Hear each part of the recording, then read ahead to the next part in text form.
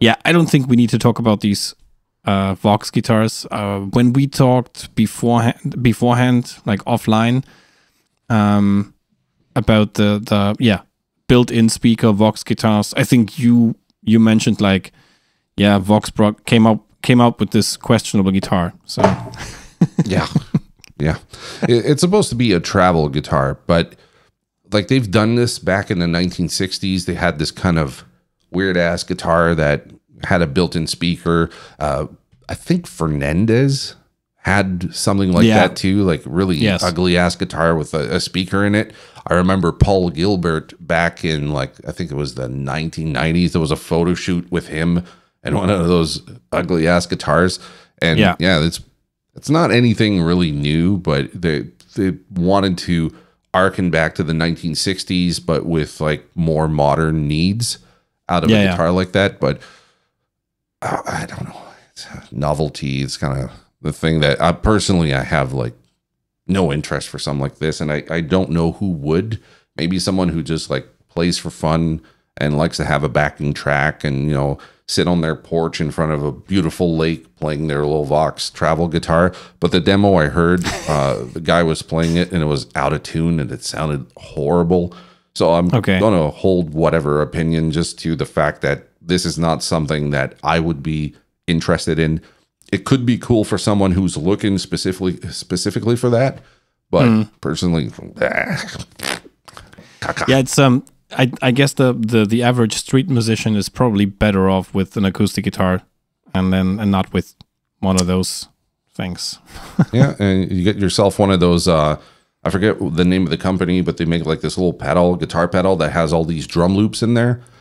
You're probably 100% better off with that than with something like this guitar. Yeah. I just want to touch base on this really quick. I want to go too deep into this, but while we were talking about like faithful recreations and doing things the way they were done in the early days, it seems like VOX is like claiming the biggest flag this year, you know, with the hand-wired series, and now they're also coming out with these apparently super faithful 60s VOX wah recreations. And the thing is that normally I wouldn't be a lot into this, but recently I've like kind of rediscovered my interest in wah pedals. For a long time I was like, no, the last wah I used was during my time in that heavier band, and I used it like for two or three parts within a set, and it wasn't a cool effect. And then at some point I just, you know, but recently I'm really interested again, and it's interesting to know that there is an entire science around wah pedals. There's like a group of people who are so into wah pedals that they look for, especially with the VOX, like with the 60s wahs, there are some that were made in the UK. There are some that were made in Italy.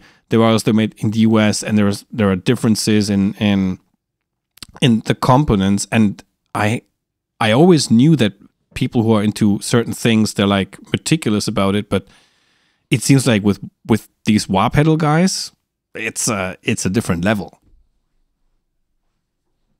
Yeah, these here.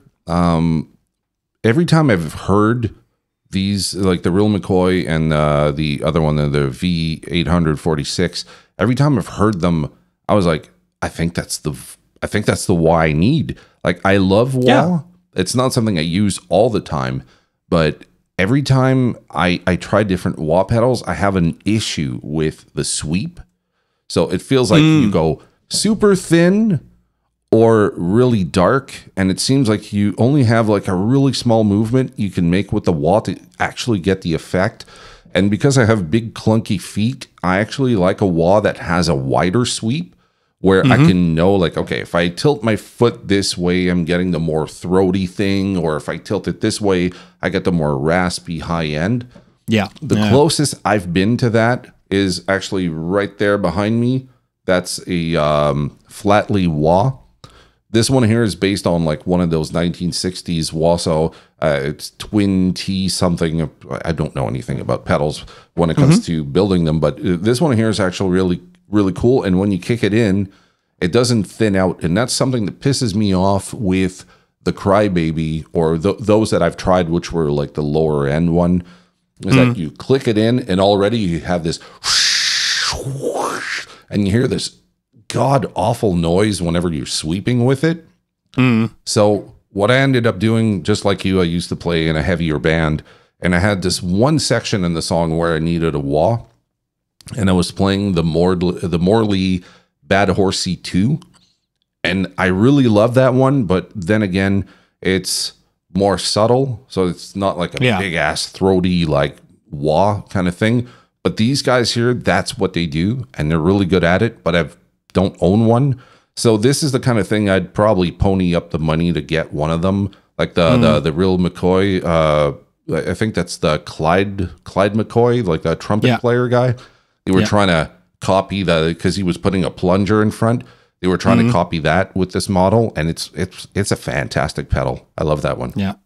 I guess a lot of these recreations are just proof that if a company like VOX does that and they kind of try to recreate and bring that sound back into a more affordable format, it's just testament to the weird pricing and the super exaggerated pricing on the used market. Because if you look at some of those wahs, and a good buddy of mine who is a total wah nerd, he told me like, here I have these 4, and he showed me like the Italian made one, and we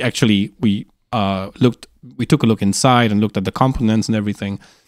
And he told me what he paid for some of those, and I was like, oh man, that's a lot of money for a wah. But he's a fanatic. So, so